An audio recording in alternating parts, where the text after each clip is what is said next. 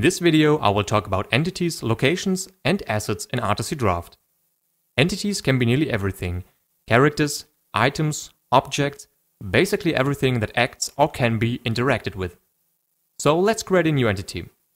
Double-click on an entity to open its property sheet. This is the entity's Facebook profile, so to speak.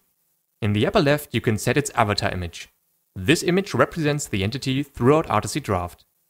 It's also possible to color entities to better distinguish them when used in dialogues.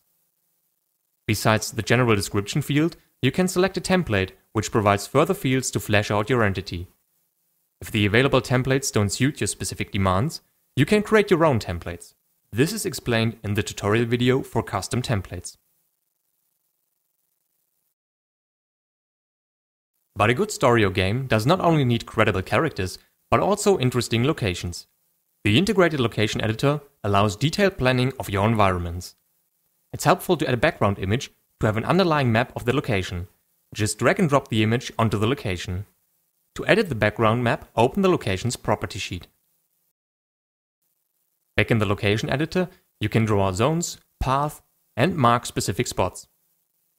Zones can be rectangular, circular, or custom shaped. For instance, you can use them to mark trigger areas in your location. It's possible to edit a zone's shape. Double-click the zone to start editing. Now you can move every single drag handle. You can add handles by holding down Ctrl and left-click. Same applies to editing paths. Spots can, for example, be used to display spawn points, but basically any point of interest.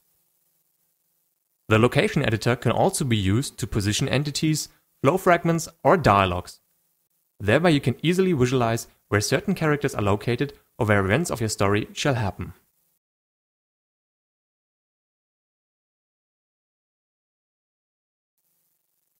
We already used assets for entities, locations, and to beautify the flow.